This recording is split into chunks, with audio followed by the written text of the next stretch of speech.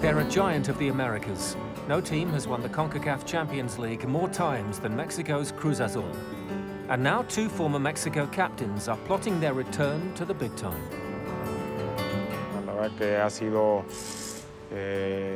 I really identify with the ideas and the values of this club. I became captain in 2008, so I've had responsibility for a long time.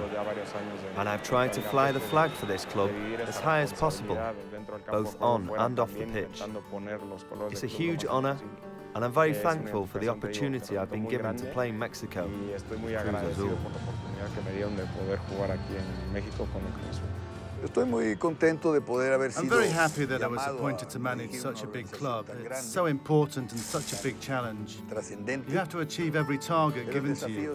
The club's main priority is to win titles, so anything less is unacceptable. En esta organización se busca el campeonato como primer objetivo, entonces cualquier otra cosa chica casi no tiene ningún valor.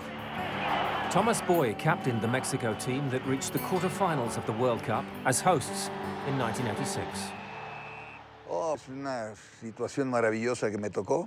Tenía yo 34 It was wonderful. I was 34 years old, and it was a long journey, but it was an honor to represent Mexico in our best ever performance. When I was able to play at my best, but I didn't score any goals. La anécdota que tengo muy buena es que cuando salimos al campo. My best story is when we went out onto the pitch and lined up for the Mexican national anthem, and the music didn't work. So we sang a cappella, and the entire stadium joined in. It's a fantastic memory. Todo el estadio se unió con nosotros y ese fue una anécdota fantástica. He was an important player for the national team. He was a player of quality that made a difference to the teams he played for. He was a player with a strong character because, as a person, he has a very strong personality. So we're happy to have him, and we'll work together at Cruz Azul in the hope that we can lead the club to many titles. After a spell playing in Spain, this is Gerardo Torrado's 11th year with Cruz Azul. After 3 World Cups, he's Mexico's 3rd most capped player. I'm very privileged. I feel very fortunate to have gone to 3 World Cups. I experienced each one of them in a different way. I think the first one was when I performed the best. It was when I scored a goal against Ecuador. The second one was in Germany. I played in every game. And in 2010, I knew it could be my last World Cup.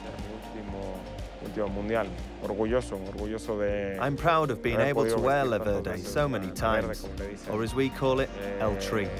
It's not easy. It's not easy to do it for so many years and to be called up continuously. You sacrifice many things, holidays and family time, but it's worth it.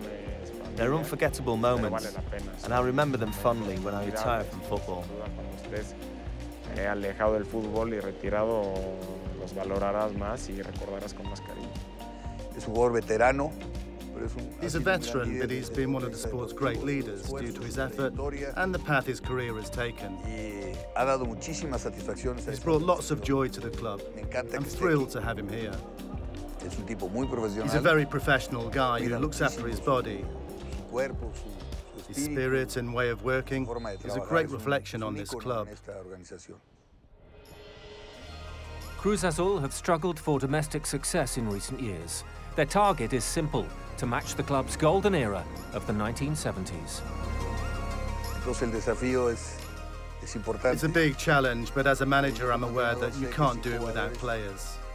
The most important thing is your players, and if we manage to build a strong team, we can achieve success. I think we've played in 5 finals, and we haven't won any of them. If we'd won them, this would have been the club's golden era, because we're a team that's thirsty to be champions. The day we manage to do it, I'm sure we'll go on to win several titles. I want to win the championship and win all the titles we can.